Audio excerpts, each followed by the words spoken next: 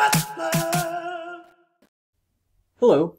In this video, we will look at a simple example of using MATLAB to store variables and perform a calculation.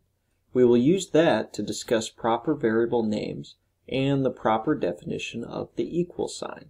Here, let's try to compute the volume of a cylinder. We will do this with two calculations. First, we will compute the area of the top circle. Then, we will multiply that area by the height of the cylinder. To do this, pause the video and type these four commands into the command window. What follows is a sped up version of me doing it. Hopefully you found the answer of about 75.4.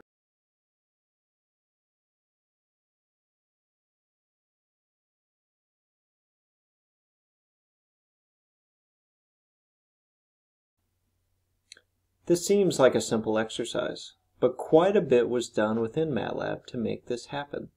Pause the video and jot down all the things that happened.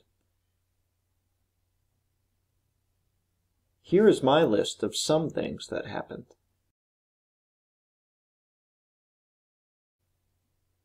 You should see that 4 variables were stored in the workspace, one for each command with an equal sign in it.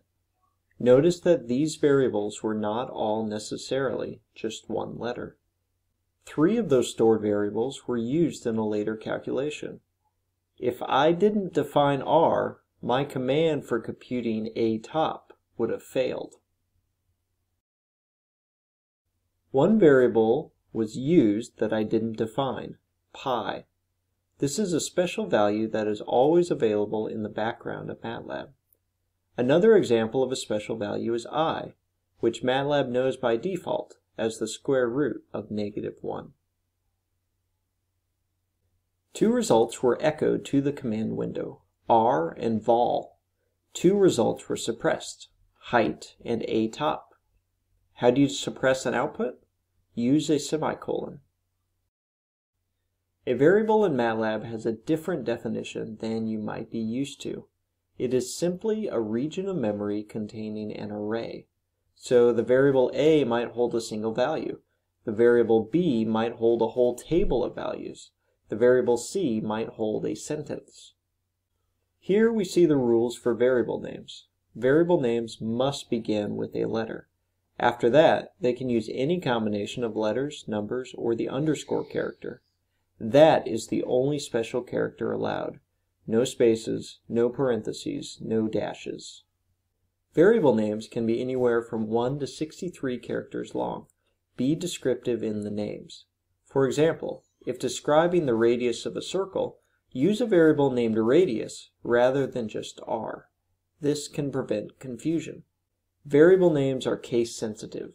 This means that capital A is different from lowercase a. When writing codes with many variables, you will want to use comments to define the key variables so that you or anyone else reading your code doesn't get confused. At the bottom, we see 2 lists. One has proper variable names. Remember, these must start with a letter and then can use any mix of letters, numbers, or the underscore character. These improper names all fail that requirement. The most common mistake I see is the use of parentheses. This means something else to MATLAB, which we'll explore soon. The equal sign in MATLAB does not mean the same thing as an equal sign in math. The proper name for it is the assignment operator. The equation x equals x plus 1 is mathematically impossible. How can 4 be equal to 3? But here we see that it is possible in MATLAB.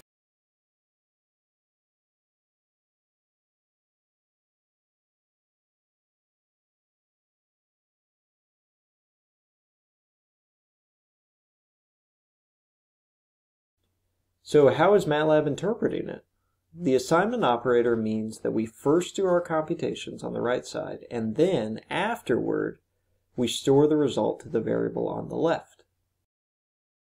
You will typically see the equal sign written in pseudocode as an arrow pointing to the left. The former x value will be overwritten by the new x value. So, when I enter this in MATLAB, notice how there is no memory that x ever equaled its previous value. Lastly, here are some useful clearing commands. You will be using these often. Sometimes you want to erase the temporary memory. To do this, type the clear command. This erases all variables from the workspace. If you only want to delete specific variables, then you can list those out after clear. Let's look at this in action in MATLAB. First, I'll clear only the variables a and radius by specifying them. Now I'll clear everything in the workspace. CLC wipes clean the command window and gives you a blank slate, but it does not impact the variables in the workspace.